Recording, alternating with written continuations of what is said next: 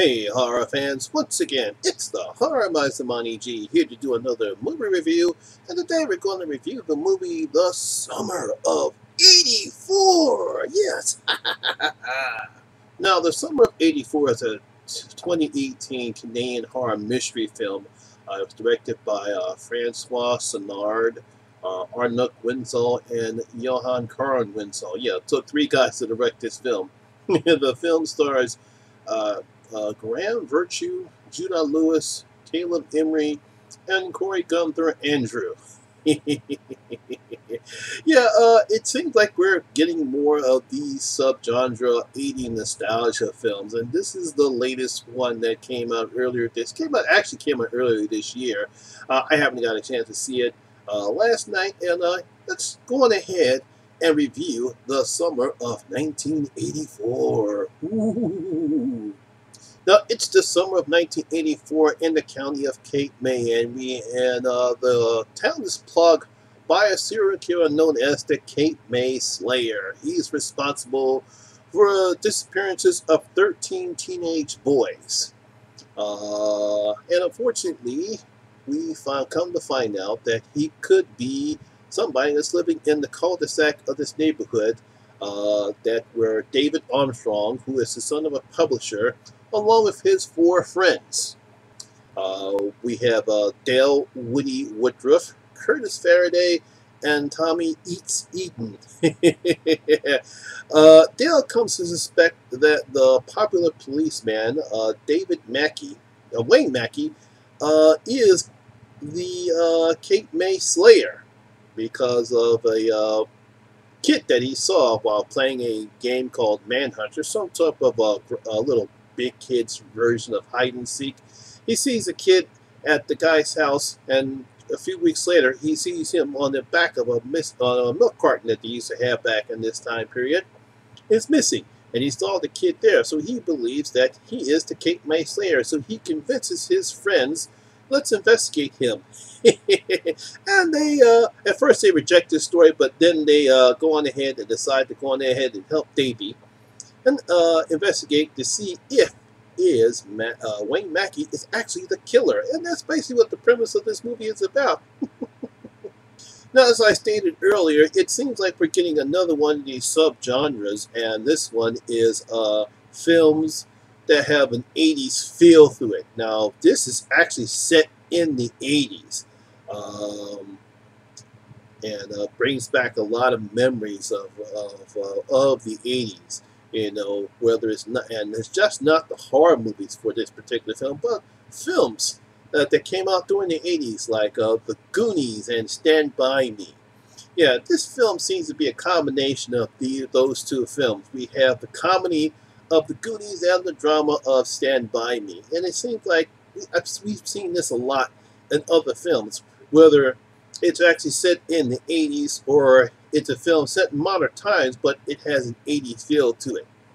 Now, you really have to give the filmmakers credit. They've really done a good job in the setting to make sure that everything looks, feels, and has a style that was set back at this time period. You have the dress, the style, the clothes, the language, and how the boys talk and everyone else talks. Obviously, there was no internet. There was no social media back then. You didn't have any cell phones or smartphones back then. Just imagine, just looking back at the time, remembers that there wasn't even no flip phones or even cordless phones at the time back then. So you got to give the filmmakers credit on making this just looks like how it was back in the 80s. Now, what really drives this film is the acting of the four boys. They all do a pretty good job, especially Graham. I'll probably pronounce his name wrong. Versher as David Armstrong. Now he is known as the conspiracy theorist of the group. I mean, when you look at his bedroom is plastered full of all types of crazy stuff that a conspiracy theorist would think of, whether it's aliens in this one or this or that one, especially at that time, you know, where they really know you really couldn't have, there was no internet back then. So he's got a whole bunch of stuff from tabloid pictures and tabloid papers, a whole bunch of National Enquirers or National or any other tabloid, whether it was a Talk or a National Enquirer, all plastered into his room with all bunch of nonsense on it. But he really does a good job in showing his paranoia, but he plays it to where it actually sounds convincing, where he's not annoying or overly paranoid. So we really got to give Graham his due diligence for playing David Armstrong. Yes, the kid is a conspiracy theorist. Some of his theories are way out there, but he actually, with the way he talks, his mannerisms, makes you believe him. Now, I also like all the other actors that played the children in this film. We have Judith Lewis as Tommy Eats Eaton. Uh, he's probably the crazies of the bunch. He's a bit oversexed. Well, all the boys are. They kind of all of them are oversexed. But this guy actually admits that he masturbates during whatchamacallit. He's not afraid to say it. But I also think it kind of hides, or he uses it as an escape because if his parents are very violent. We see we see at some parts throughout the film, we see him not wanting to go back home because his parents are busy fighting each other, and he tries to hide from it. He even has an older brother who has also been also see that he has been affected by their parents' abusive nature towards each other, and I guess towards them. Then we have Pearl Ebrey as Dale Woody Woodsworth. He's the big guy, but he's sort of like a big, gentle giant. He's definitely more concerned about his mother. Seems to be a single mother who works very hard. And he basically just wants to make sure that she's okay. And he goes about his way to make sure his mother is fine. Then, of course, we have the nerd of the group, Corey Gunther Andrew as Curtis Faraday. He's the nerd of the group. Now, you would think that him and Eats would not get along with each other. But even though he's a nerd, Each respects him, and they all get along fine. And that's very unusual that you would see a guy that looks like a bully would get along with a guy that's a total nerd. But they all get along. They're all crazy. But it's basically these actors and how well they get along with each other. That's what really drives the film. Now, while watching this film, I got a lot of comparisons, not to Stranger Things, but more of It. Yeah, I did get that comparison, especially when Nikki, David's former babysitter and current love interest, starts to join in their investigation. Yeah, once she becomes part of the investigation, I like how they get along with each other. You can tell that he's very attracted to each other, but then again, she is kind of pretty. And that's what boys did. He's a 15-year-old boy who's going through puberty. He obviously wants to experience some of the fantasies that these boys have, but he actually respects Nikki, and when they talk crazy about her, he's the first one to defend her. And I really appreciate that, and I really like the relationship. But that's the comparisons that I got from this movie and It. Now, keep in mind that while It is also very serious, this is not really serious at point. There's a lot of humor between the boys. That's where I get comparisons to the Goonies with this particular film. There's a lot of jokes between the boys. There are very funny moments in the film. It's peppered with humor throughout the film. It's up until we get to the third act, and that's when the film gets dark, and I do mean dark. And I like how the filmmakers actually just flipped the switch and made the whole film just go from a typical 180. We have this lighthearted film. We're laughing at the boys. We laugh at some of the stuff that they do, and they're actually sort of get away with what they're doing. But eventually, it's going to be sooner or later that it's going to catch up to them. I mean, there's simply no way in the world that a group of adolescent teenage boys are going to try to investigate a serial killer and not have them pay for it. And I think that's what the filmmakers do when we get to the third act, and the film just becomes totally dark, and bad things do happen.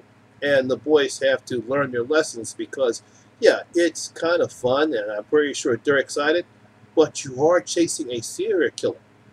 And that bad things will happen, and bad things do happen. I won't spoil it, but I'm pretty sure the people who've seen this film know what I'm talking about.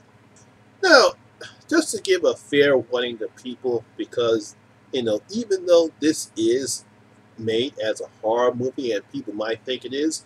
It's really not really a horror movie, though it does have horror elements in it. It's more of a horror mystery. So if you're going in thinking about, oh yeah, I'm gonna watch this great horror movie, you're not going to get what you actually believe. So I'm just going to give you a fair warning. Yes, there are horror elements in it. There are some nice little jump scares in it. There's some tension in it, and like I said, we do have that third act. But this is more of a horror mystery. It's more of a whodunit. Kind of like I would say maybe like updated version of the Goonies, or kind of a little more darker version of Scooby-Doo, if you really want to go that route.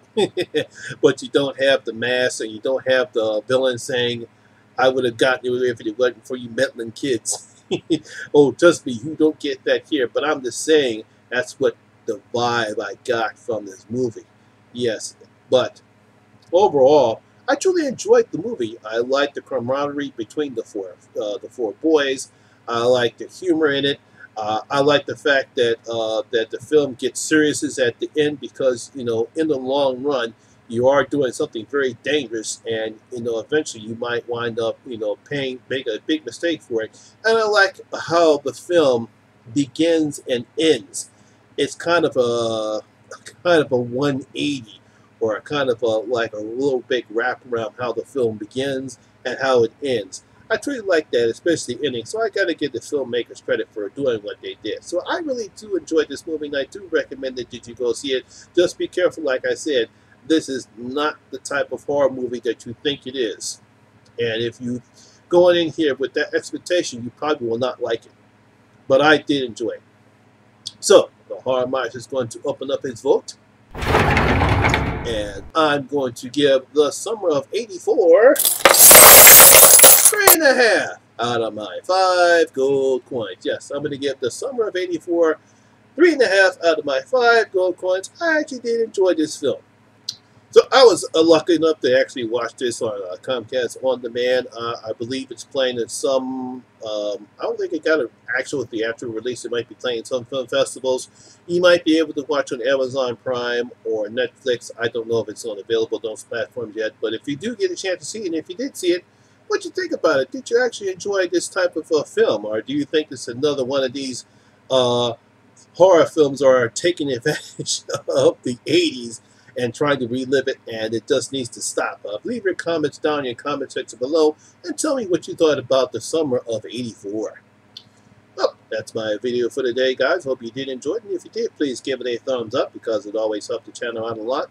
And once again, this is your first time here, please hit that subscriber button and ring that notification bell. That way you can come and enjoy the horror experience with me, the Horror Miser Monty G. And as always, all my social media links will be down in the description box below as well.